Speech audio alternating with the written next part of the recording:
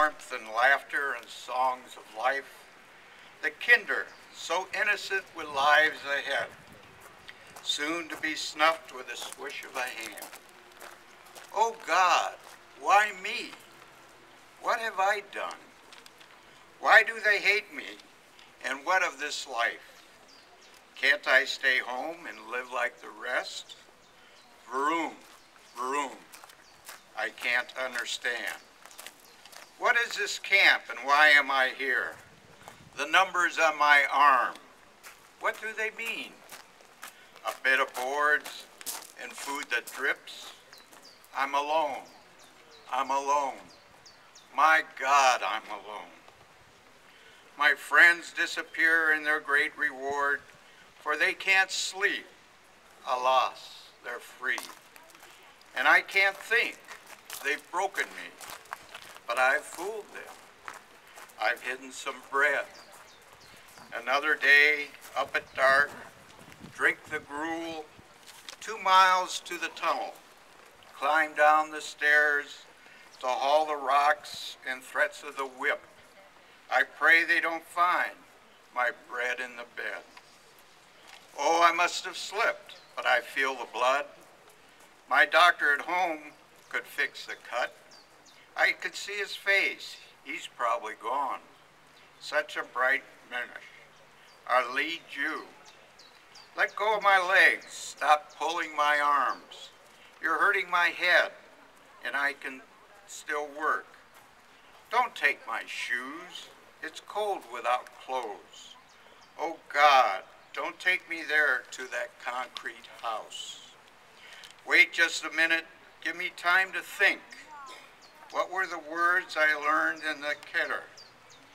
And what are those spigots I see above? Oh yes, it starts with Shama. It starts with Shama. May his great name grow exalted and sanctified. Amen. Where did your journey begin? All of us have taken different paths to arrive this day at Ebensee and at this sacred ground. Some of you may be actual survivors of this camp or another camp. Some may be the liberators who allowed the survivors to continue their journey. Some may be the offspring, relative, friend, the curious, the political, or those interested in this place of horror and eventually freedom. How each of our journeys brought us to this unbelievably beautiful place is a book unto itself. The poem I read was written by a 19-year-old Jewish U.S. Army corpsman who was assigned to my father's command after May 6, 1945. Ken Colvin had already been in 6 concentration camps as a liberator before arriving at Ebensee. At 19, Ken had seen, heard, and lived the horrors of man's inhumanity to man. This lifelong impression stays with him today.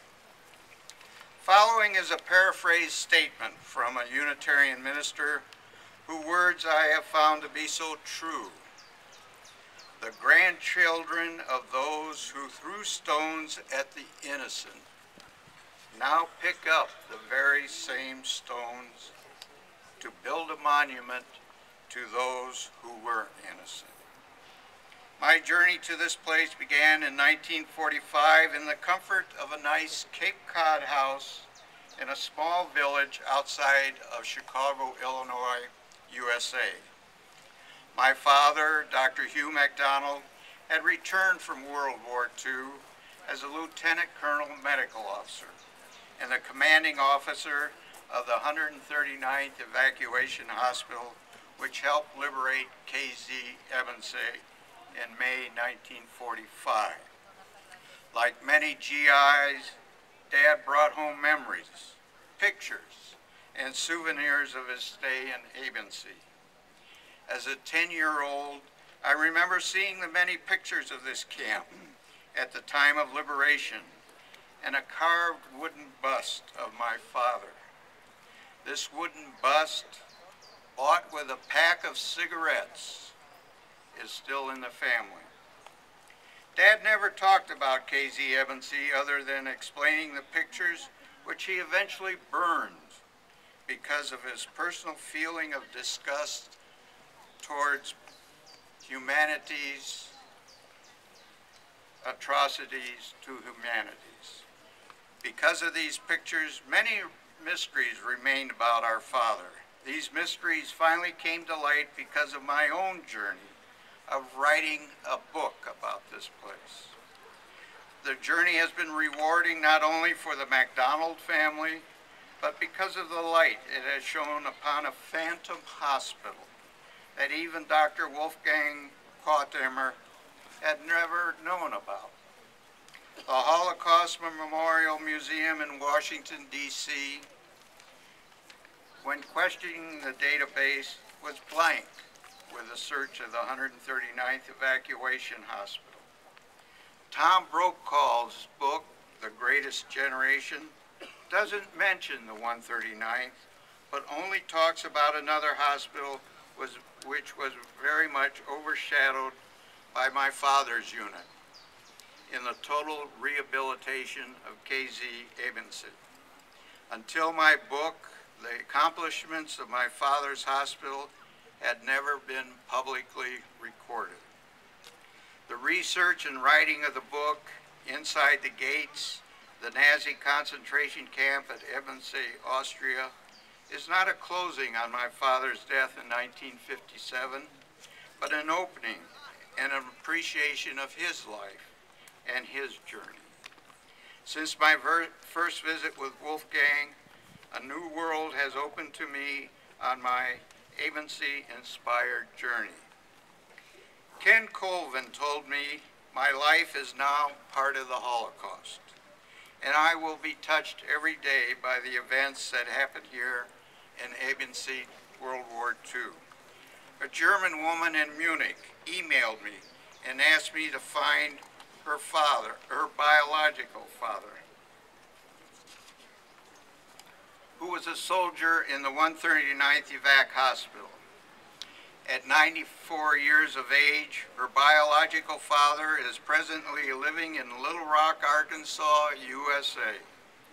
He and his German daughter are now in contact with each other because of my research at Ebensee.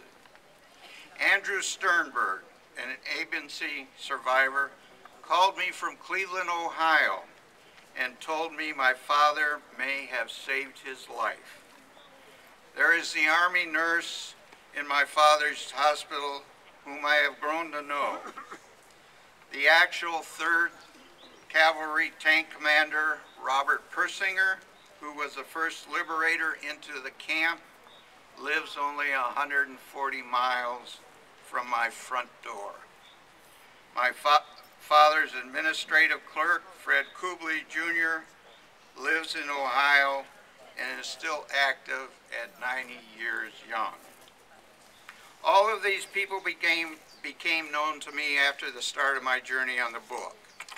It is an honor to help celebrate the anniversary of the liberation of KZ Ebensee. We relate to the suffering for those who were the concentration camp inmates. We should also remember, though, and honor the liberators who gave much to those who survived those horrible camps. From a Hindu teaching, there are 100 paths to the mountain, all leading in the same direction. So it doesn't matter which path you take. The only one wasting time is the one who runs around and around the mountain, telling everyone else that their path is wrong.